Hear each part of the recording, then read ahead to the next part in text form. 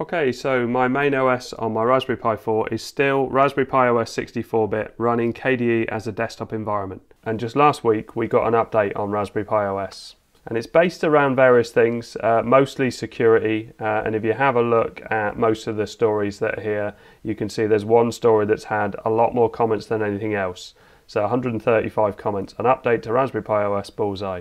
So one of the things which we spend a lot of time thinking about here at Raspberry Pi is security. Cyber attacks and hacking are sadly constantly on the increase, and Raspberry Pi computers are as much a target as any other, just because there are so many of them out there nowadays. Now the first change is the default Pi username is being taken away, and when you first start up the operating system it's just not going to be there. You're going to have to create a username and a password. If you've already got your operating system installed and it's up to date, you can already change the username. I've already changed the password on this. I always do really. But the username I often don't bother to change, but for extra security they're suggesting that you can.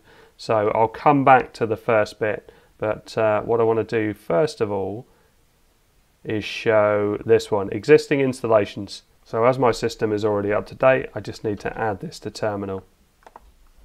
So let's do Ctrl-Alt-T and paste that in. There you go, preparing to run wizard, please wait. The wizard will be launched on reboot to rename the user. Would you like to reboot now? Yes. So I'm not sure it's going to start right on mine because as you can see it's come up as Pi and it's just asking me to log in. I'll put in my password. So it does look like it's booting up the same at the moment. Okay, so it doesn't work in this environment. Let's try logging out and booting back in. So log out. Ah, what was that screen? That was the screen I wanted. Okay, so what do I have to change it onto here? Default X session probably. Okay, so now I'm back in Bullseye. Let's try that again. So Ctrl-Alt-T, sudo rename -user, and yes. So you probably saw it flash up on the screen again. It obviously is running in the background, but I just can't seem to find it. Now if I press the Windows and Tab key, which would show me the desktop and anything that's running, it's just not showing up. So I don't quite know how to get to it, but it's not a bad thing. If I go back to the browser, I read on in the story. I was going to look in the comments and see if anybody else had the same, but I came across this bit. One word of caution, most Raspberry Pi software, if it was written properly, should handle having the home directory renamed and carry on working as before. But it is possible that some code may have been written with a hard-coded path to the home Pi directory. I'm sure loads of things would be. And this will need to be modified in order to work correctly with the renamed user. It also talks about VNC as well. But the main thing for me is, this is my main OS and I have all sorts of things running in it, all sorts of apps and games and things like that. And I don't really want to start messing things up. So I think changing the username for me is probably not worth doing. I've already changed the password, so I'm happy enough. But obviously anytime I start a new operating system, it will get me to change the username and the password. So let's have a look at what happens in Raspberry Pi OS. So let's come out of this, my main system, and I'll boot up something else. So I've got 32-bit Raspberry Pi OS on this Samsung bar. So let's boot that up. So this is from one of my older browser speed test videos. So let's click on the updates because it's picked up on updates. So show updates. There's going to be loads on this. So let's install all of those. So while it's still installing the packages, if you're like me and you've got an operating system that you're in the middle of using and you're not ready to kind of make things not work, if I just open a terminal and the first thing to do if you haven't changed your password is just type in PASSWD, the password, and then it says changing password for Pi. So current password, this is probably Raspberry on this. Probably didn't change it because I wasn't intending to use it as my main OS. So let's try Raspberry and see if I have changed it. Yeah, so I hadn't changed it anyway, so that was on the default one. So exactly the thing they want to go against. So change your password. So let's change it to something else and then retype the password.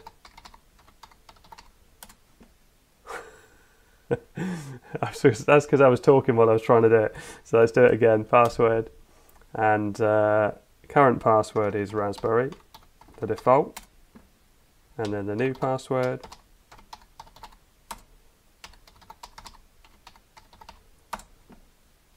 There you go, password update. Now the system is more secure anyway, but let's see what it does when it changes the username in a minute when these updates are all finished. It is so much better to have these updates. Here we go. So we've got to reboot anyway first. So let's reboot and let's call up that web page again. So let's try it again. Open up a terminal. Let's get rid of that page. So preparing to run wizard. And yes. Okay, so this is the bit that we were waiting for. Your current user Pi will be renamed. So let's go, let's just call it 4B. Enter password and confirm and next. Ah, the first character of the username must be a lowercase letter. Of course it must. Should we do Pi 4? It's obviously not the most secure thing, but this is just a test. Restart to reboot and log in as the new user. Okay, so the first thing that's been broken has been the wallpaper, and there's almost nothing on this system. So I think with this, you're probably better off to start fresh with a new install rather than changing the username. I mean, obviously, if you know what you're doing and you know how to change everything, then you can. But yeah, as you can see, that's already broken something in this. So I'm going to put a clean copy of Raspberry Pi OS 64-bit on this Samsung bar and see how it starts up with this new system. So I've plugged my Samsung bar in. Because I'm using KDE, I can just start typing Imager and it comes up and I can launch it like that. So let's choose OS, Raspberry Pi OS Other. So I'm going to install the 64-bit version of Raspberry Pi OS, not the light version, and let's hit write. And yes. Okay, so that's all written. So let's shut this down. It's still showing that little message. And I'll boot up from the Samsung drive I've just written to. To install the screen reader, press Ctrl-Alt-Space. So you could hear the Raspberry Pi then ask about installing a screen reader. I'm not going to do that, but that's a very good accessibility option. So I'm going to use a Bluetooth keyboard because this is something that's been added that wasn't there before. Now, Chrome OS actually works like this. So if you've got a Bluetooth keyboard, and I hope mine's charged up, it should detect it if you put it into pairing mode. So I've just switched it on. Press and hold is pairing mode on this keyboard, and it should start flashing. So it's come up with a message, please enter 703764, 703764 on the Bluetooth keyboard and enter. Connection successful. Yeah, that is very useful for people who use small portable Bluetooth devices and they're setting up their system and you don't have access to a full-size mouse and keyboard. So let's hit OK and next. Okay, so pop my time zone in and hit next. So enter username. So this is the new bit. So I'm going to call it Pi 4.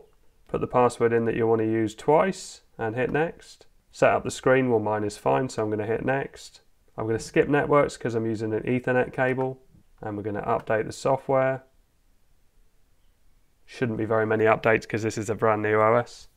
It's a cool background, but I would rather it was a bit more contrasty so you can really get a good look at the pictures. But we've got Pi camera, we've got Pi zeros in here, we've got Pi 400s. Look out, there may be a Raspberry Pi 5 in here somewhere. Nobody saw it on my desk just now, did they?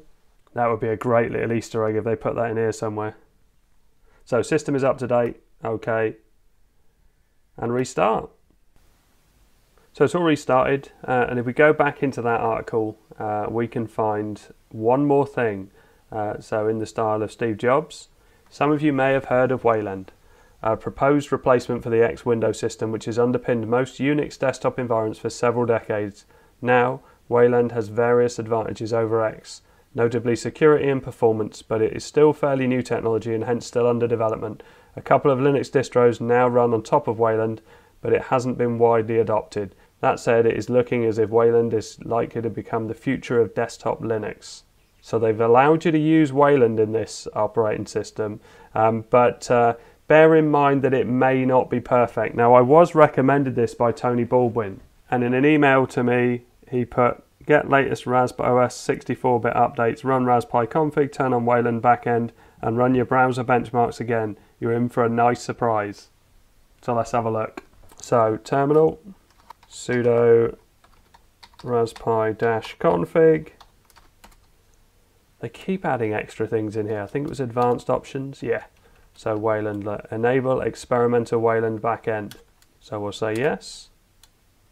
and OK. And I'm not doing this on my main OS, I'll just reboot and then I'll explain why. I've just had to switch keyboards. I'm back on my Bluetooth keyboard. I was using my Logitech one, but it stopped working since rebooting. I don't know if that's something that is just a coincidence or if it's Wayland that's actually broken it. But I'm typing in here, Wayland breaks everything. And it's because I'm looking for a GitHub I found. Where is it? Yeah, boycott Wayland, it breaks everything. Now obviously someone's thought strongly enough about this to make a GitHub on it. You can see screen recording programs, screen sharing applications, automation software. So don't put it on your main OS, but by all means try it out, play around with it. I mean, the beauty of the Raspberry Pi is we can just boot up another OS, we can play around with it, and if we don't like it we can go back to our main OS. But I'm definitely going to have a go with it because I want to see how the web performance is improved by it. So we can check that Wayland is enabled by copying this into terminal, and well, I'm assuming that it is working because my Logitech keyboard doesn't work anymore. So let's hit enter on that. Yeah, so it says Wayland in there. Perfect, so we know that's working. So now I need to look up my speed test video. So go to my channel. So it was fairly recently I did all those speed tests. Yeah, web browser speed tests, and in the description I will have all the various different tests. Browsers on the Raspberry Pi, and let's copy the first one in and start the test. Okay, so it's coming to the end of the first test. Is it going to be better? 19.4. Yeah, so in the first test we've gone from 18.6 to 19.4 with Wayland enabled. So it's a good start. So I've done all the tests now, and as you saw, Browser Bench was better with Wayland. The next one, Speed Battle, was actually a bit slower, 372.19 compared to 392.64 without Wayland. On WebXPRT we had the same result, 57, but we did have a much better result on Whirlpool, and if we have a look at the results, 576 with Wayland. Without Wayland we had 512. So that's the web browser. I wonder what else is affected by it. Emulation would be an interesting one. So some of the systems that are harder to emulate on the Pi, it'd be interesting to see if they're improved by using Wayland. Anyway, I hope all this helps. Thanks very much for watching. Please like and subscribe.